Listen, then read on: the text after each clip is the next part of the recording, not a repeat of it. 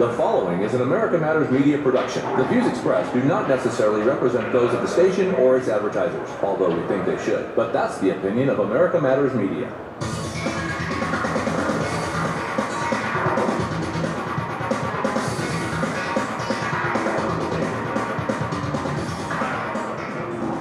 Talking Truth to Power. My name is Brendan Trainor. I will be your host today, along with our special guest Leland Faegre, and our co-host Jennifer Green will not be here today. So it's a nice, cold Friday morning. We're here in Reno Town Mall, which is open for business as Nevada's local marketplace, and there's a lot to talk about once again, Leland. Yeah. I guess there's a lot to do with foreign entanglements has come to the headlines. There is, of course, the First Amendment freedom of the press issues that have come forward this week, and also the Second Amendment. I was just telling Leland that of the tragedy in Thousand Oaks, where the gunman shot an unarmed security guard and then killed 12 members.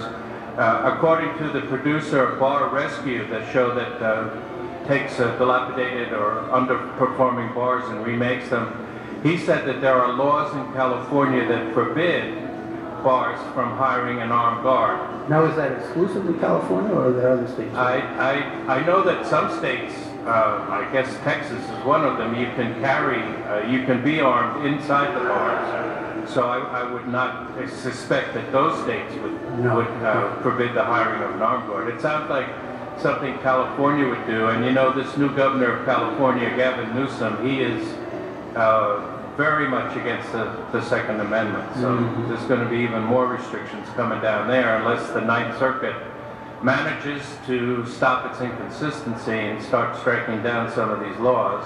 Well, you don't see that happening. Well, they have done some good things, but they've also failed in other areas. They're caught in a conundrum now in which some of their rulings say that you have to have either concealed carry or open carry, but they've ruled against both in individual cases. So they're faced with a conundrum. Yeah. I know there was a bar, and it got a little bit of attention, who used to hang on its wall a welcome sign to gun owners and gun carriers. Okay. So concealed carry was welcome and even preferred, you know, and I think that I would like to see that as a trend. Sure. Yeah. I'd feel much more comfortable in any gun-free zone if I knew there were some people carrying around. That's right, and you know, the Second Amendment should not have these exclusions. There are too many exclusions already, and the idea that people are going to go around just shooting each other, the ones that do, the people that are troubled or outright criminals, they need a check, and the best check is an armed personnel that can, you know, in that 6 to 10 minutes or whatever it takes for the police to respond, you need another presence there that is capable of deterring or stopping that sort of activity. Well, one of the reasons I prefer the Gun Owners of America to the National Rifle Association is because they have not hesitated to support libertarian candidates. Yes. Particularly in districts where there is no Republican running. Right. I had a situation twice in 2004, 2006 in the 32nd Congressional District of California where I was seeking a congressional seat. And LaPierre turned up on Larry Elder's show in the morning as I'm heading downtown Los Angeles. And I got into the screener, but I never got a chance to speak to him. And my question was going to be, why do you not support libertarian candidates? We are always pro-gun. Yeah, always, exactly. Without exception. And yet there is a profession or a lobby group that will not, or apparently just chooses which one of these candidates. Has there ever been a libertarian candidate that has been supported by LaPierre? I think one or two, but very rarely. I mean, they will normally support a moderate, even almost anti-gun Republican over a libertarian. And in my case, there was no Republican running. So it was just the socialist Solis and myself. So where was the hesitation? What was that? Yeah, exactly. What are you afraid of? Yeah, and I am thoroughly in support of guns, but I'm not the biggest shooter in the world. But I was actually supported by the Nevada Rifle and Pistol Association when one of my races as a libertarian. So grateful for that. But yeah, you're right. I mean, and again, one of my pet peeves, even though libertarians and Greens and other smaller parties are on the ballot, only Zogby has ever really included them in polls. So most people have no idea what they stand for, as far as the big polling. Well, I did get the Gun Owners of America endorsement in that race, so I felt good about that, and should have. But there are 20,000 gun laws on the books across this country. And those gun laws got on the books because the NRA has been supporting candidates that support those gun restrictions. Yeah. And so I'm not really quite sure why we're so excited about the NRA. It should be the Gun Owners of America that gets... Right. I mean, the cry to support existing gun laws, it's, and just saying, well, we don't support any more gun laws. And also, if drugs are involved, the NRA is very reluctant to come in, even when there's an obvious injustice, such as that young man that was in his car and said, I have a gun, I have a permit for a gun. Happened in Minneapolis, I think? Yes, and then afterwards it was found out he had some pot in his car, and the NRA did not come to his defense, certainly not as vigorously as they do in other cases. Yeah, and even the background check can violate a person's freedom. I know there was a woman up in, I think it was upstate New York, who was visited upon her birthday by her ex-boyfriend who took her life.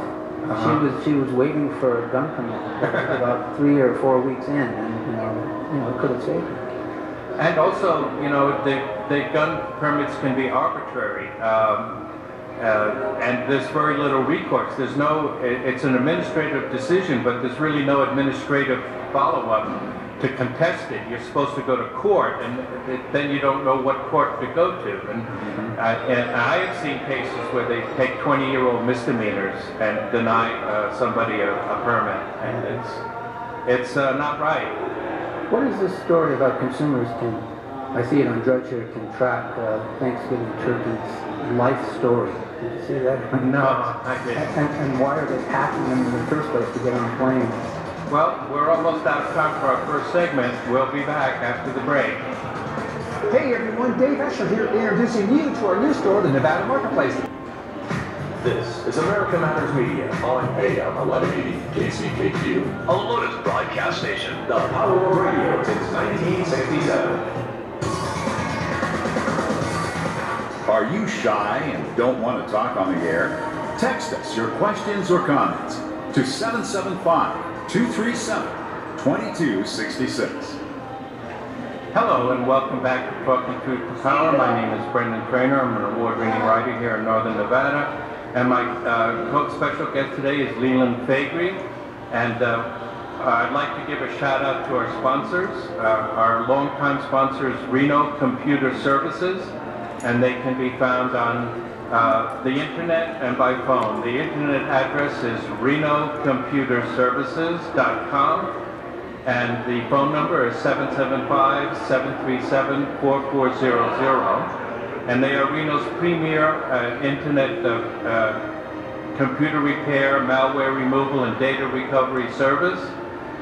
They are local people, and I have used them, and they are excellent and very reasonably priced. So check them out at renocomputerservices.com.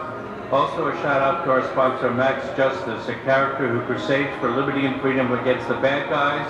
And you can find Max Justice on YouTube or at maxjustice.tv. Well, we started with the Second Amendment, but now I'd like to talk a little bit about the First Amendment. There's been several First Amendment issues in the news recently, and of course, just breaking today, in fact, were two stories. One of them was that the judge ruled in favor of CNN's Jim Acosta and said that the White House cannot simply pull his press pass without some kind of due process, administrative due process. And the second one is that the Justice Department seemingly made a boo-boo and filed a court case against another journalist that mirrored or seemed to indicate that similar charges were have been filed against Julian Assange, the founder of WikiLeaks. So, as you were saying, that one concerns me greatly. yes, exactly.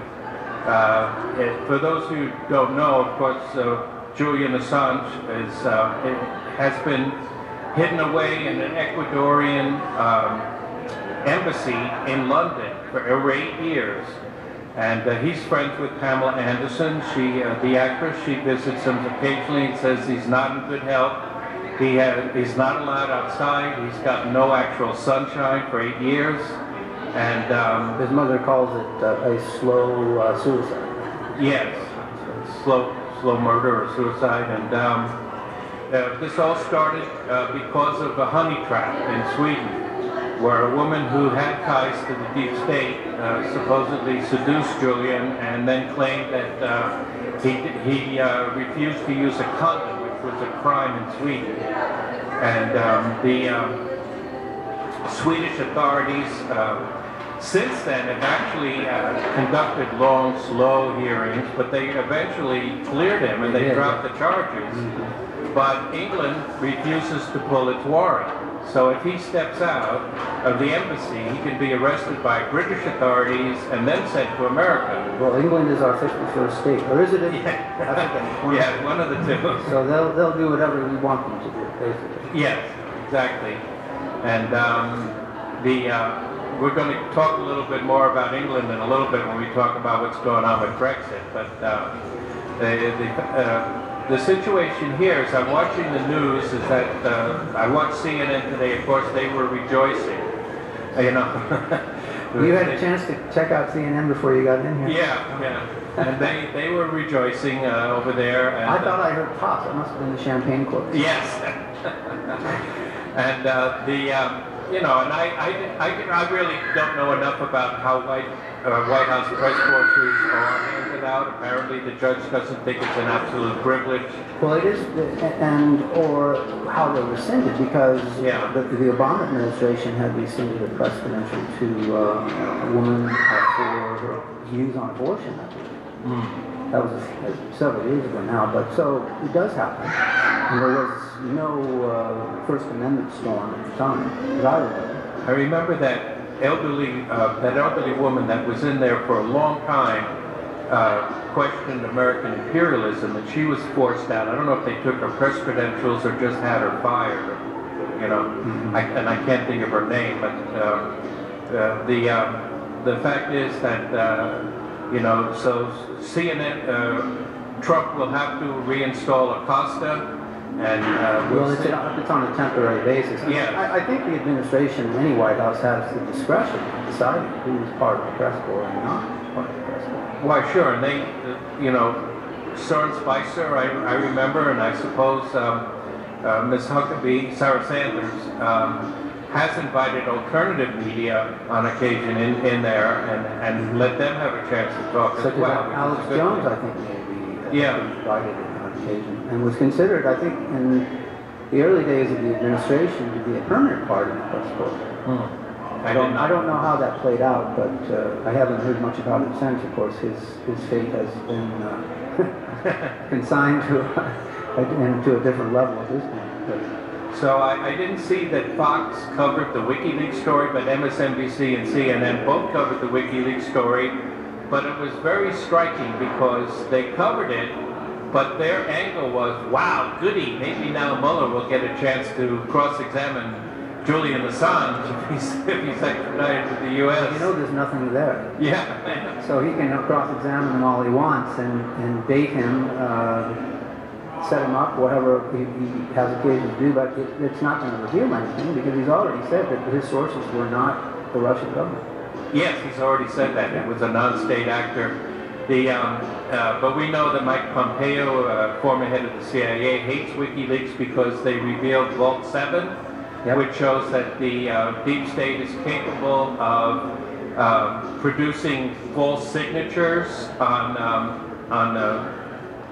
like Lucifer 2, and so on, to ascribe them to Russia. Even though they are actually their own. Yes. From the United States intelligence establishment. Yeah. Right. And, you know, everybody still assumes that because 17 of our finest intelligence agencies signed off on it, that Russia definitely hacked the election, but they've never proven it. And the often sourced. I mean, I can't believe a person who hasn't sourced that 17 intelligence agencies, and yet there's really no proof of that. Right. The whole those 17 agencies really boiled down to some hand-picked agents under Brennan and Clapper. And everybody else, all those other 17 just signed off on it, and that also begs the question of why we have 17 intelligence agencies. Yeah, exactly. How much bureaucracy do you really need? Yes. And you know, the Assange thing is amazing because of the fact that it just shows once again that the establishment mainstream media is concerned only about its own. For example, they make a big deal about the murder of Khashoggi because he was an establishment Washington Post columnist. But they don't talk very much about all the other journalists that are being killed around the world, much at all. Especially, they don't care about the alternative news. For example, I'm wearing a sweatshirt today from the organization called KTHO, which scrutinizes the police and brings forward stories about police problems with enforcing the law fairly among the police. They were one of the groups that was kicked off Facebook in the recent purge. Can you get that shirt up to the microphone so that the listeners can see that? Oh, that's right. Well, I think we have a video. Maybe they can hear it. But, you know, Coplock and a couple of other police watchdog organizations were kicked out, and the fact is that the mainstream media is very cliquish, but it also goes back to what we were saying, that once you have a government license to do something, you tend to look down on those that are unlicensed and those that are doing independent work. It's narratives. Yeah. Yes. It comes with that kind of statute. Exactly. And so the First Amendment is under fire. The Second Amendment, we know, is always under fire. Gee, what's next? The Third Amendment? The 14th. The Fourth? The 14th? Yes, exactly. The problem with the state is, and you know, Alexander Hamilton was absolutely wrong when he said we don't need a Bill of Rights because it's only the Bill of Rights that saved us. It wasn't just Hamilton, it was Madison. It also prevailed because they were the Federalists. Yeah.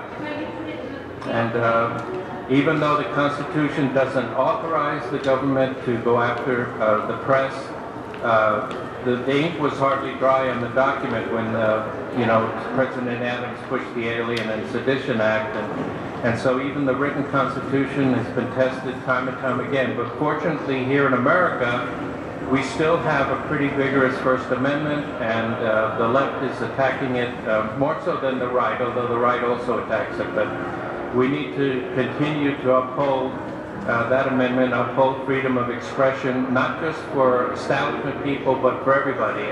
Everybody on the internet is actually a journalist. If you're a blogger, you are a journalist, and you have the same protections under the First Amendment that the New York Times and the Washington Post enjoy, if not more.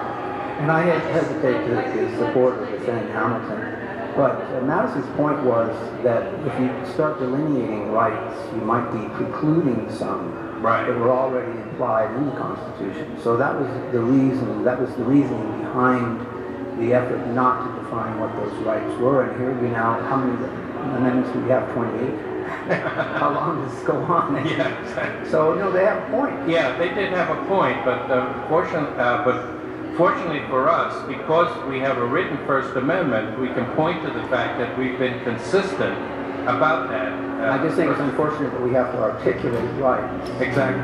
Issues that are already implied in the body of 4 pages of the Constitution. Right, and it should not be about that only what that which the Constitution forbids you can't do.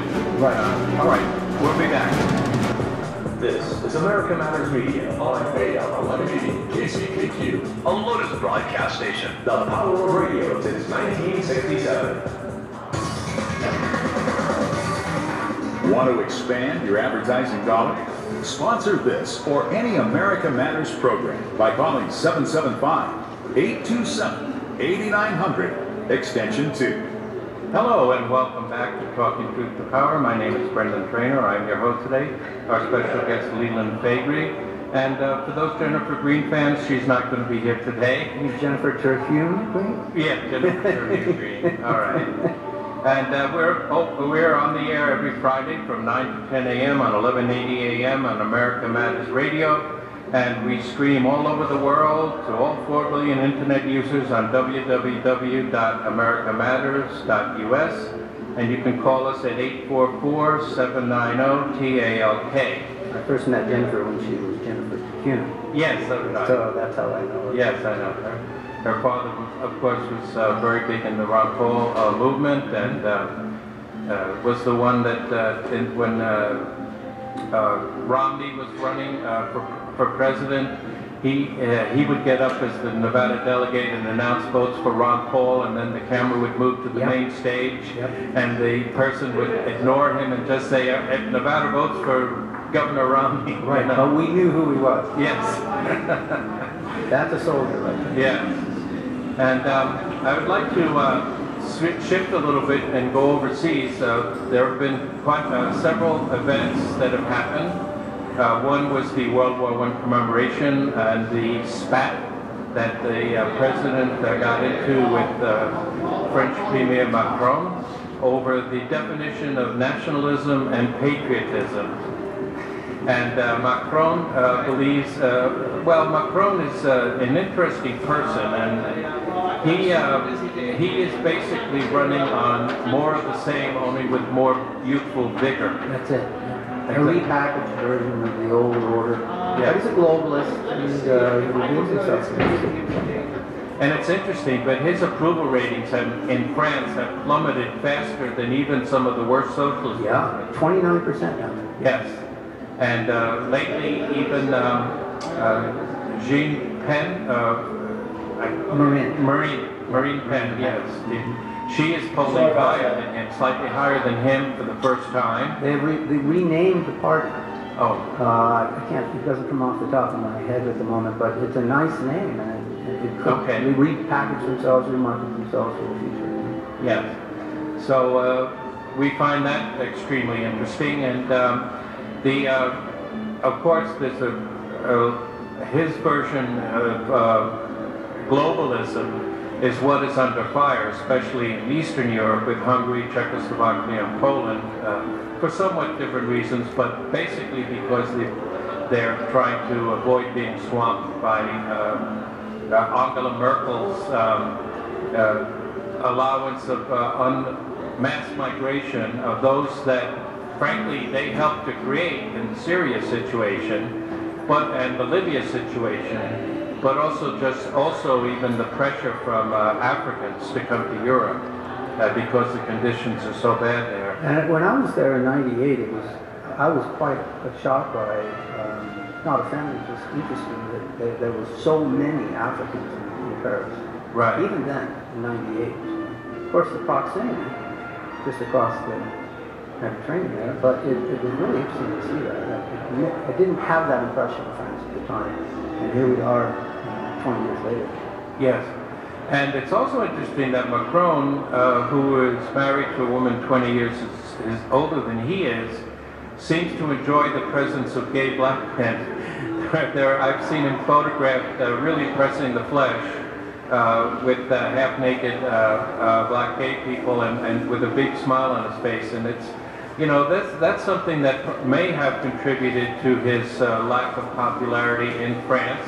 Not that I have anything against gay black people, but apparently he's opened up some traditional French buildings for gay celebrations and so on. And that is something that the traditionalists, anyway, in Europe, those that are left, are not very happy with. Plus, doesn't it just, by its very nature, reduce the stature of the debate when you begin to go down that road towards social issues. You really need to get to the brass tacks of economic and foreign policy. Yes. Okay. And I think that when politicians do themselves a disservice when they start to patronize those elements of the character of politics. And it's all identity politics again, which is what we're seeing so much of here. For example, Nancy Pelosi, well, she's a woman, but so she believes that she is entitled to be Speaker of the House because she is a woman, and she, even more so than her accomplishments, which are real. She does have real talent and accomplishments as far as raising money and keeping her troops in line. So, but identity politics pervades the left, not so much the right, although its own problem with identity, namely the Christian and the absolute subservience to Israeli identity. And that's another thing that was in the news, although it did not get very extensive coverage, once again, in the mainstream media. But Israelis initiated, and there's been ongoing trouble for 6 months in Gaza. They've been shooting demonstrators who have been throwing rocks, and even unarmed health workers, trying to help the wounded. And so Hamas was boiling over, and Israel sent in a private car with special ops people, some of them dressed as women reportedly, and they assassinated 1 or 2 Hamas commanders. And then when they left, when they fled, they received heavy air support, which killed over half a dozen Palestinians. And the Palestinians responded with 400 rockets that were fired. But even more so, from the reports I'm seeing, that they destroyed an Israeli bus. Now, apparently it was symbolic because there was nobody in the bus except a hapless Arab driver who got wounded. But it's the way they destroyed it, that they used an anti-tank missile, the same one that Hezbollah used against Israeli tanks in 2006. So Benjamin Netanyahu, now there's a dispute over who sued for peace, but most reports say that it was Bibi that actually went to the Egyptians and tried to get a ceasefire. And that so angered the farther right. I mean, if you think Bibi is far right, there's actually farther right elements in Israel, that a foreign minister, Avigdor Lieberman, abruptly resigned and said that Bibi is too soft on terrorism. Because remember, there is a movement in the Trump administration to assemble a group of Arab nations with Israel to take care of their own needs, their own futures, their own military requirements, etc. So that would offend that element. An Arab nation? Yeah, he's floated that here. But no other administration has done that. Yes. So this is very, very unique in how we approach the Middle East, and it could lead to an opportunity for us to extricate ourselves from the area. It could. Entirely. I mean, we could always hope that it has that. Yes. But the thing is that Americans just don't realize that the Orthodox Judaics in Israel are not like Jerry Seinfeld and Judd Hirsch. I mean, this guy Lieberman is an ethnic Russian. He was a bouncer and who knows what else in one of the most corrupt countries in the world, Moldova. And now he's the defense, or was the defense minister in Israel. And the new, the one that is pushing Netanyahu for promotion belongs to an even smaller and even further right party. Israel Homeland Party, I believe it's called. And Bibi is under a lot of pressure. First of all, he has the indictments against him for corruption. The last Israeli president, Olmert, was actually tried and convicted of corruption. Yeah. So that's one thing the Israelis do pretty well. Well, they do it all the time. Yeah. It's formulaic. And but now his governing majority now is only 2 seats because Lieberman pulled his party out of the coalition. So there's very likely to be new elections in Israel, and it'll be interesting to see what comes out. But I don't have much hope because even the left in Israel is pretty far to the right. I mean, they're not talking about going back to the even the left, the politicians that is. I mean, Haaretz newspaper, the left-wing organ in Israel does talk about things like that, but the politicians themselves are not about returning to the 1967 boundaries or giving the Palestinians any kind of right of return or any of the other contentious issues. But we're also seeing the split here between Saudi Arabia and Qatar, because Qatar apparently is financing Hamas, while Saudi Arabia is fighting the much more conciliatory and possibly turncoat Abbas and the Palestinian Liberation Organization. Yeah, it's the Vietnam of the region. Yeah, and this is putting Trump's entire Israeli project in jeopardy. Now, we haven't actually seen his plan. You know, he keeps talking about how he wants to cut a major deal. And he hasn't talked about it too much. Not lately, just no. here and there. And I wish he would sort of formally establish what this plan design is for the region. Because I think it would give Americans who are concerned about the meddling policies of the United States government a chance to reconsider, where this is going. Yes, and but the preliminary analysis is not optimistic that it's basically going to shut the Palestinians out, and it was very Israeli-friendly plan. But we haven't seen it formally. But this whole problem with Khashoggi and Mohammed bin Salman and now Bibi has put Kushner's... He left Bolton. Yeah, Bolton. That's the one. He's the one. I'm more concerned about him than I am with anybody else. And maybe we get back to talk about Melania and Bolton. Let's do that. Despite the recent changes in healthcare, there are many of you, for whatever reason, are still without healthcare. Join me Saturdays, 10 to noon, here on America Matters. Unable to listen to the whole show? A recording of today's program will be available later today. Visit americamatters.us and click on the podcast link. Hello and welcome back to Talking Truth to Power. Once again, I'm Brendan Trainor, your host today, and along with our special guest, Leland Faegre. And we were talking about the Middle East, but now let's go back a little bit to Washington, D.C., and how Melania Trump may have just trumped John Bolton. This is a great story. Yes. And what I just went to the USA Today story online, it says, or it indicates that she may not have ever even met Mira Ricardo. But apparently the waves that this woman creates offended her, and she's out. And as it turns out, right away I smell that since she was associated with John Bolton, that she must be a member of the Council on Foreign Relations. So I went to the membership list, and sure enough, she's right there. Yes, our famous CFR. They never met a war or a big state solution they didn't like, and the Council on Foreign Relations is a deep state, Rockefeller, his name has been associated with it, as long as many other banksters and it's other... it's now 100 years old. Yes, so... And it came from what is now referred to as Chatham House in England, who has their hands all over the phony Brexit deal. But it was the original name, the parent was the Royal Institute of International Affairs. Right. That's where it originated. It was Cecil Rhodes and all that stuff. Yes, Cecil Rhodes and how the torch of imperialism has been passed from England to America. Exactly.